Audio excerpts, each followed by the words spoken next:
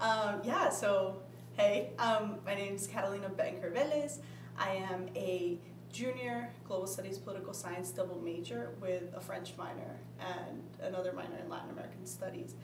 I'm originally from Medellin, Colombia, and I moved to Woodbridge, Connecticut when I was 8 years old. So Woodbridge is around like New Haven. But yeah, on campus I'm involved in Student Congress. I'm the chair of our Awareness, Education, and Collaboration Committee. In that committee, we work towards eradicating and minimizing identity-based injustices here on campus. Another big thing that I'm involved in is I'm the vice president of our Organization of Latin American Students, O.L.A.S, and that's just a little family that we've created to celebrate culture, celebrate our common identity of being Latin American, and it's just beautiful. I'm also a peer minister, and it's just beautiful to walk alongside my participants and my fellow peer ministers and CMLers in their faith journey as I grow in mine. And I'm also an admission ambassador and an orientation leader, and those are just two awesome outlets to get to meet new people and share my love and appreciation for Providence College. So I think my favorite aspect of O.L.A.S, I'll focus on that. My favorite aspect is that you are able, it's a space where you're able to create and develop and foster these really, really special and meaningful relationships based around like a central part of one's identity. And so O.L.A.S has been the place where I have found many role models. Yeah, shout out Caro Rivera, Louis Mangu, yeah, all of them. Val, Junieli, Juan, Mateo, they're all, yeah, Laura, they're all amazing role models that they were amazing leaders, and so that's my favorite thing about O.L.A.S aspect-wise. And then I think like my favorite meeting and my favorite memory was one time we had to do like a finish the lyric competition. It was like my first year, and it was so much fun because we got so into it. It was like 4 different teams and we were so competitive. But since music, like it's so special because music is such a big part of Latin American culture, and so like that's why we got so into it, because we were like, no, I know these songs better than you know what I mean? And so yeah, it was awesome. Yeah, so our general meetings, we meet Thursdays at 6 in Moore 118. And our general meetings basically are organized in a way where we have a serious topic, but also a fun game or discussion, right? So we start off with the more serious topic, whether it's we research anything that's ongoing in a Latin American country, whether it's an election or protests or new laws that are being passed and stuff, and that's to maintain kind of a connection to that heritage and be more aware of what's going on where we come from. And so after the serious discussion, we usually transition into a game or a fun discussion. So the other day, this year we've started making it more like childhood games. So like games that we usually wouldn't play here. So there's this one game called, I think it's like Gallina Ciega, which means like blind hen. And it was like you blindfold someone and they have to like try to like get you. And it's kind of like a Marco Polo outside of water, whatever. But it's just fun stuff. And it's just games that we've never gotten to play like in the US. And so it's like a little reminder of home. And then we close it out with any announcements and yeah, and the song of the week, which is chosen on our story every week. Yeah. What's your favorite song that you guys have picked so far? Gosh. So it's super. I think our favorite song that we've picked has probably been. I can't remember. I Am remix by Neo Garcia and just a bunch of other singers. That's just something. I think the question was like, what's the best song to get lit to, and that was it. Yeah. So I guess I'll start with what it means to be on Congress. I think Congress is the liaison between the student body and the administration. And I think that that gives us leverage to be able to amplify voices. On Congress, I feel as though it is my duty, my responsibility to amplify the voices and represent the voices of my peers.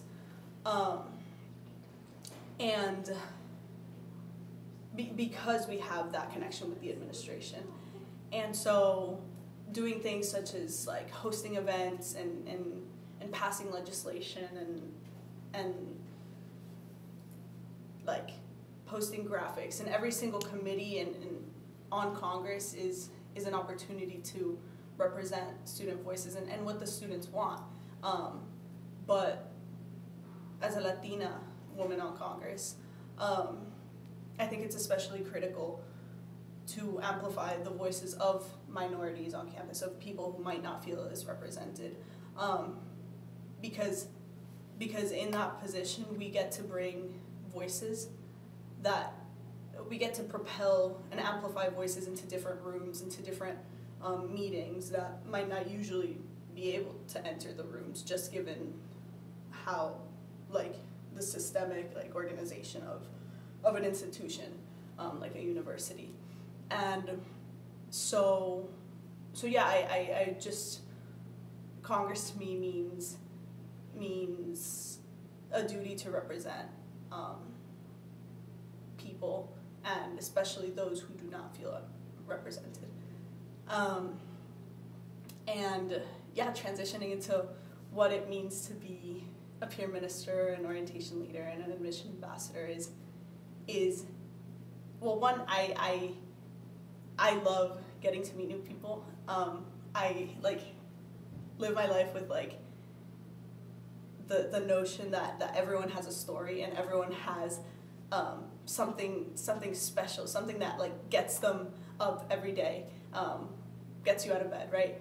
And so in these roles, in these leadership roles, I get to sit and have a conversation and get to know people, and get to know their voice, right? And understand their voice and understand where they come from.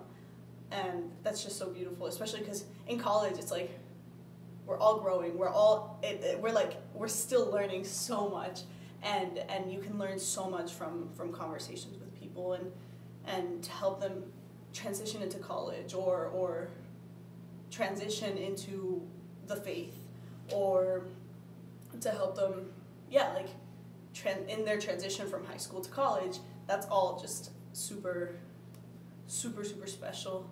And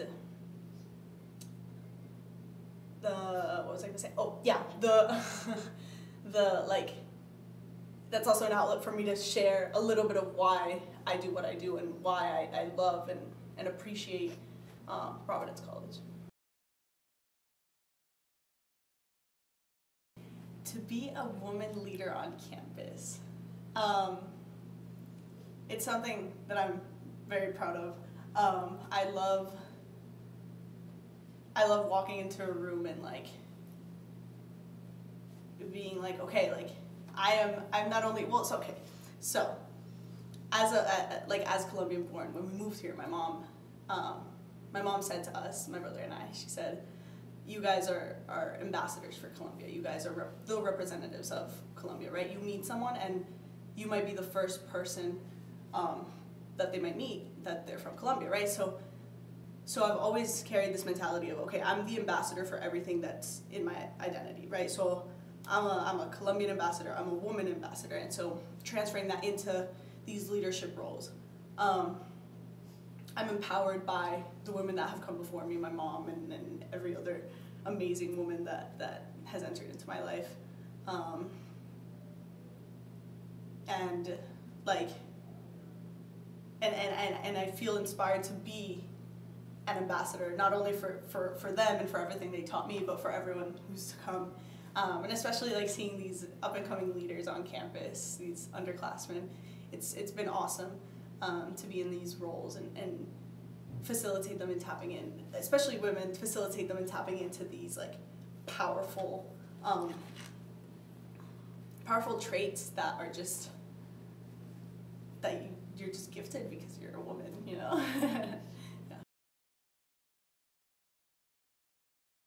Yeah, so regarding the intersectionality and the future or the vision that I may see for women, women of color on campus is I wish to see, when I come back in a couple of years, I wish to see more spaces for them to be able to express themselves comfortably, right? So one thing is like expressing whatever you're feeling or whatever you're fighting for, to be uncomfortable in a room, but I wish that every room that a woman or that a person of color enters, that they're comfortable in it. And that I think that can be done through, or that can be achieved, and then kind of going into this intersectionality, that can be achieved by simple conversation. I think really getting to know someone who isn't like you is one of the most powerful things, and it's just not, it's not something that can be done in one or two conversations, right? Like it takes time to sit down and get to know people, and so to get to understand their intersectionality, because identities are so complex and so rich, but also so beautiful that you can learn so much from people. And so to sum it all up, yeah, in thinking about the intersectionality in the future of women, I wish to see more spaces, more comfortable spaces opened up for them, whether that's in the classroom, whether that's in the administration, whether that's in clubs, and that can be obtained, and I'm certain of it, through fruitful conversation and genuine respect and the desire to get to know them. 10 years, I'll be 30. 10 years, my first vision is to maintain this relationship I have with my family and my friends, my close friends, just to be the best person that I could be for them, maintaining values, virtues, and yeah, so emotionally and spiritually and mentally, I want to be the best that I can be, and in pursuit of being the best, the most holistic, the formed individual that I could be in order to best serve the people around me.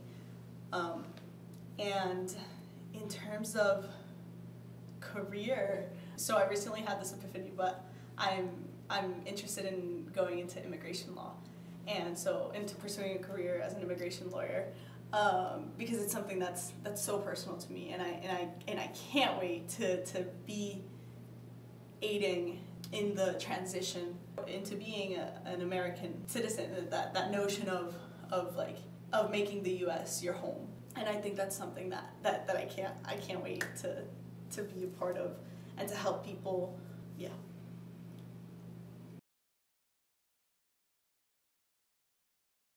Okay, so I'll talk about three women that have inspired me in everything I do. Okay, so I'm gonna nerd out for a second, but I love Colombian history, and there's this woman in Colombian history who is this like powerful, her name's, okay, it's really complicated, but they call her La Pola, and she is like she embodies the justice-seeking, the powerful woman that I want to become.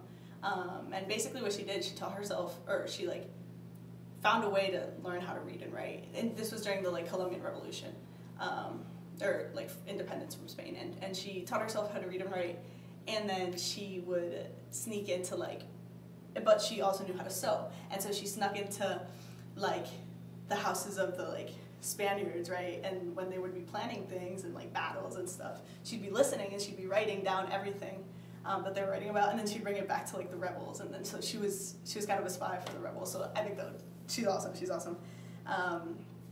And so that's the first woman that kind of drives my like career and my passion for civic engagement. And then the next woman that is the point person of everything and everything I am today is my mom. Her name is also Catalina, and she's also a Leo. So my mom is everything, and that's what I can say about her. That she's everything. She is the reason why I am who I am, and she teaches me patience and love and faith and everything, and she's amazing. And then somebody who really reminds me of my mom here on campus and is also somebody that inspires me every day is my roommate, Caroline Lewers. Shout out. She's so inspirational in how she loves everything around her, and she does everything out of love, and that's something that it's really hard to do, and so just seeing her love everything is so special and so powerful. Yeah.